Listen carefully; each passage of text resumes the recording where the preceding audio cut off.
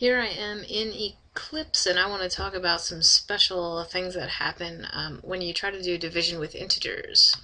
So let's see something.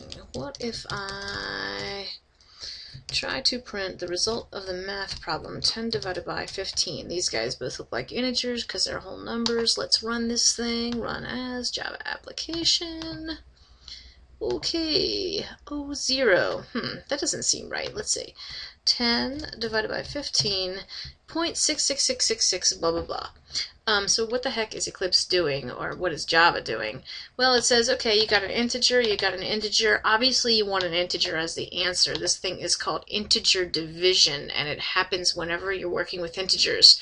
If I've got numbers like this, it's real easy to force it to become a decimal value instead, and all I have to do is make one of these guys look like a double. And I don't have to do it to both, just to one. So let's go 10.0. And what happens is this thing called type promotion, which means if I have an integer and a double value mixed together in a math problem, then it makes the problem go to the more complicated type, which would be double. So let me run this guy. 0.66666, blah, blah, blah. Like I would expect from my calculator. So that's cool if I've got two numbers, but what if I've got variables instead? So let's say like int x equals 10, int y equals 15. So if I do x divided by y, then you're going to see I have the same problem. Okay, but I can't go like this. No, I cannot add a 0.0 on the end of a variable name. That doesn't make any sense. So what I actually have to do to force the decimal value to come out is called casting.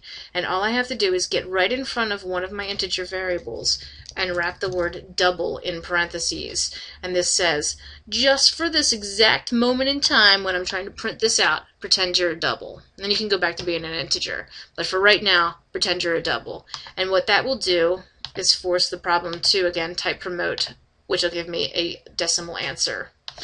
So that is integer division and how to get around it. Sometimes you want it, sometimes you don't. It depends what the situation is. Okay?